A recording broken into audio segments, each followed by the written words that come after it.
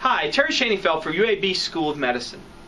Review articles are an efficient way to summarize multiple studies on a given topic. In this video, I'm going to describe the two types of review articles that exist, narrative and systematic reviews, and compare and contrast between them. So why do we need review articles? Well, what review articles do is summarize several studies into one publication, and as such are an efficient way to keep up the literature on a given topic. Also, often when multiple studies are done on a given topic, there's often disparate results, and by doing a review article can often pull those results together to give an overall estimate of effect. And then finally, often treatment effects are too small in individual studies, but by combining multiple studies together, we can increase the statistical power to see a difference if one truly exists. Now, there are two types of review articles, narrative and systematic reviews. But one key thing to remember is that all reviews are retrospective observational studies. There's no new data created here. We're just looking at studies that have already been done and combining them together in a review. And as such, they're prone to bias and random error, just like every other observational study and every other retrospective type of study.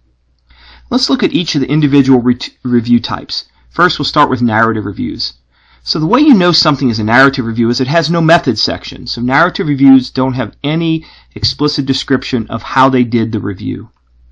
And they're often biased, unfortunately. And one of the reasons is that they're often done by experts in the field, and the literature search is often limited to the few articles that they need to support their point of view. So there's often a small number of the whole body of articles that have been published in a given area that are used in a narrative review. But the good thing about narrative reviews is they're very good for broad overviews of a disease or condition. They're much like a medical textbook chapter. You get a little information on etiology, on how it presents, general information on diagnosis and treatment. So you can get a very good broad overview or 30,000-foot view of a topic using a narrative review. Now, this is an example of a narrative review published in the New England Journal of Medicine on the use of diuretics in patients with hypertension. And you can see when you look at these couple of pages that I put here, is there's no method section, but it gives a nice overview of diuretics. Now, a systematic review, on the other hand, attempts to collate all the evidence using very explicit pre-specified eligibility criteria for a study to get into the review, and importantly, it tries to answer a very specific research question, in contrast to a narrative review which gives that broad overview. And a systematic review has very explicit methodology that's used to locate the studies, critique them, and combine them. Now, a systematic review sometimes can include a meta-analysis, and all a meta-analysis is are statistical techniques that summarize the individual data from the studies into an overall estimate of effect. Now, the key characteristics of a systematic review are that there's a very clearly stated set of objectives with very explicit and reproducible methodology. They do a very systematic search to identify all the information that's available, whether it's published or unpublished. They look for it all to try to put it into this review. They assess the validity of each of the included studies, so we need to know how good studies are that are included in the review.